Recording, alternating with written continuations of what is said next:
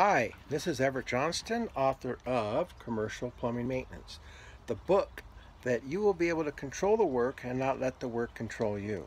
Amazon.com, $24.99. I recommend the book, and the reason why, I'm here to help you guys. That's what it's about, helping you.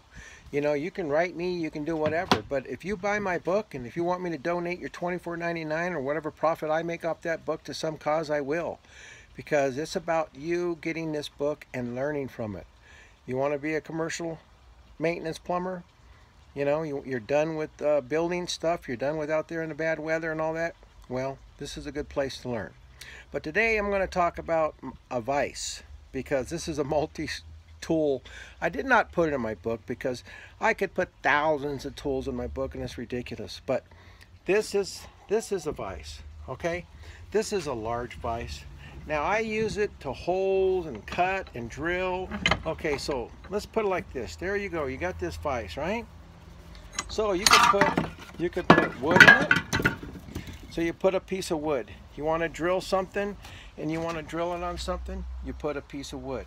You want to take the wood off and you want to clamp something, I like to put a piece of metal in here. Okay, I put because this is an older one now, and the teeth have been worn out. I've had this for so long, and so what happens is when I put this together, I can clamp on things and I can solder better. But this vise I keep, you know, on my oh, I don't know, what do they call it? It's a desk, my work desk, my work talk desk. But you know, a multi thing. You can hammer.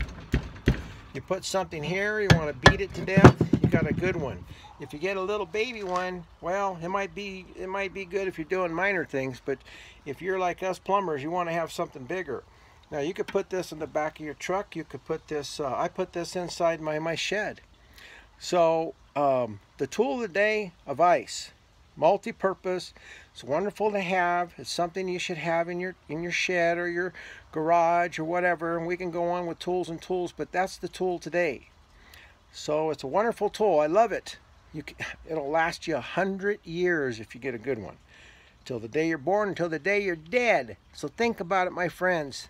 Have a good week. Bye.